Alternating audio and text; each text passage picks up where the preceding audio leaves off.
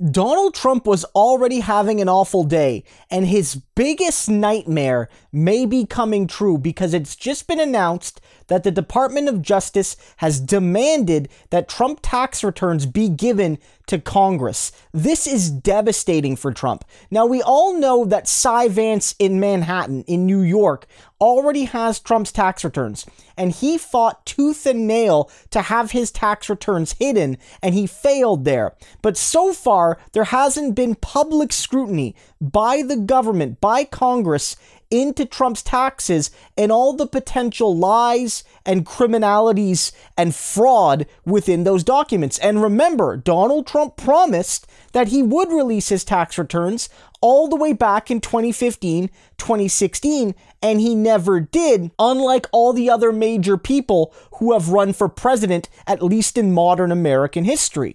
And this is devastating for Trump for so many reasons. One, this could lead to a public forensic analysis of his documents, of his taxes, which could reveal all sorts of additional crimes and embarrassments of the former president. Cy Vance is looking at it right now, but again, the reason those documents aren't quite as damaging in Vance's hands is that they can't be made public. Vance can use them. He can look for crimes in those documents, crimes of Trump and his organization, maybe his family, his business partners, etc., but he can't put those in the newspaper. He can't put those in the news. He can only show those to the grand jury and to other witnesses and etc. So now that Congress has them, they can, after looking at the documents, they can't just publish them willy-nilly, file a public report with all the details in it, forensically outlining Trump did crimes, Trump lied about how rich he is, either he inflated his wealth to look like a big shot, or he deflated his wealth to dodge taxes, and there's a real chance that these public investigations into his documents could lead to a snowball of civil and criminal charges against him. Because Cy Vance is only looking at one narrow slice, just for New York.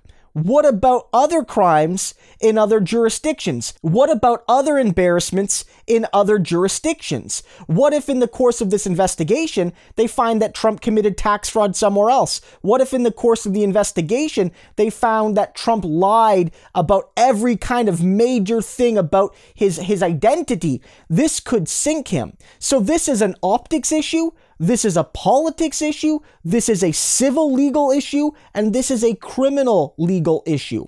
And Trump has fought this for years. Again, the only reason Trump has been fighting this, he's been fighting this for at least 3 or 4 years now, is because he knows he's hiding something. We all know that, right? Let's be real. Let's all be adults here. Trump knows that in those documents are thousands of lies and crimes and distortions and grifts and schemes and scams and frauds. We know that.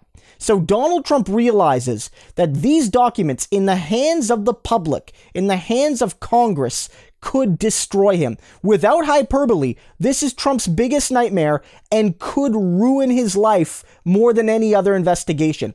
And I am here for it. We want to see just how big of a crook he is. Let's look at his taxes.